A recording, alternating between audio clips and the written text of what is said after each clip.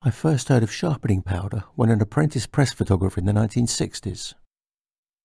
Getting pictures in focus on a camera with a 135mm f4.5 standard lens and no focusing screen or rangefinder, just distance marks around the lens, was a struggle that I often lost. The senior photographers could focus faultlessly. One of them, on seeing a fuzzy neg of mine, offered me some fine grey powder wrapped in a cigarette paper. "Sprinkle it over your fuzzy neg, it'll sharpen it up," he said. I was just 17 years old. I did as he said, but under the dim safe light I could see that it had no effect. The darkroom lights came on to reveal the entire guffawing photographic department.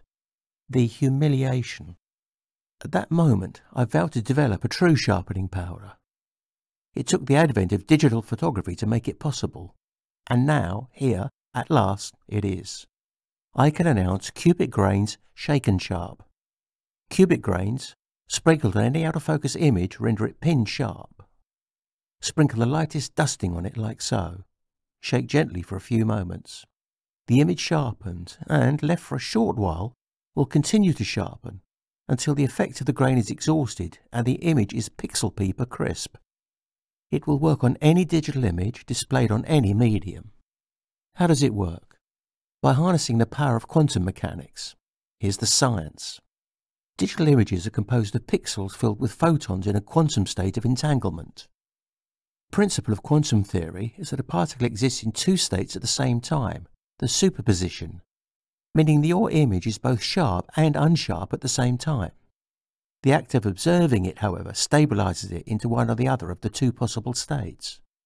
Unfortunately, in nature, the photon-particle superposition always defaults to unsharp. Until now.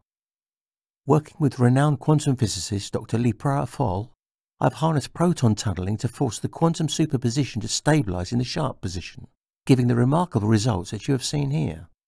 Qubit Grain is available in attractive vintage condiment-style pots, containing enough Shake'n'Sharp to hone up to 50 severely unsharp images, 100 slightly unsharp images, or approximately 30 seconds of video footage.